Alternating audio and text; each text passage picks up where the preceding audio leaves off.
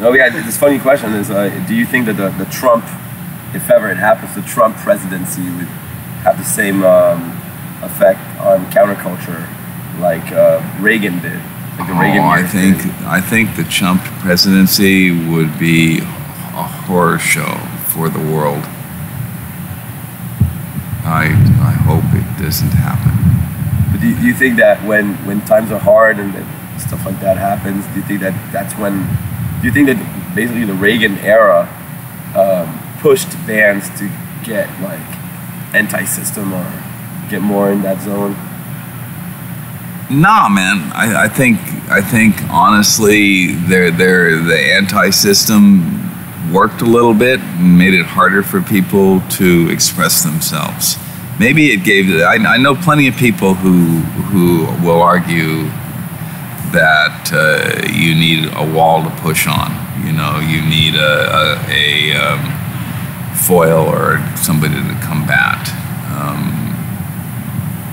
And I suppose there's truth. You know, I mean, I created some beauty out of some pain with stuff like My War or I Love You, and those the things that created those were rough. You know, that what I was going up against, and it made me come up with some of my best art. So, you know, there could be something, there is something to what you're saying, but I guess I'm wanting to not have stuff like that happen. Reagan was bad news, and this other guy, he would be even worse news. You know, I mean, Reagan was pretty bad, but Reagan, that generation, I feel like there was a little bit more a sense of communal spirit in the United States anyway to the World War II generation, because they had to kind of pull together to do that, and they had a different vibe than the like post-hippie era. That it's like the me thing is trouble. There's not a lot of empathy in some of those people for other people, and I think that's bad news. I think in the end, humans, what's important to humans as creatures is we're group creatures, you know, and you get one of these people who I think actually have mental illness who want to game that.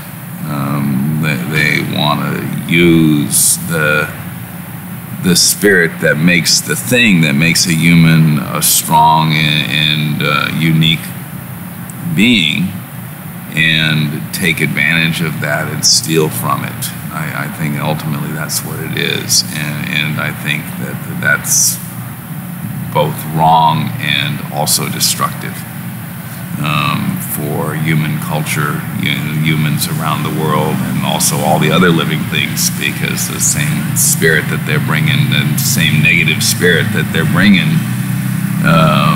is destructive for life in general. They want to just fucking destroy the world.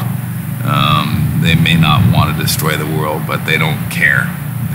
They're down to destroy the world, and feel like somehow or another they're gonna slide by with their bigger piece of the pie than the other guy.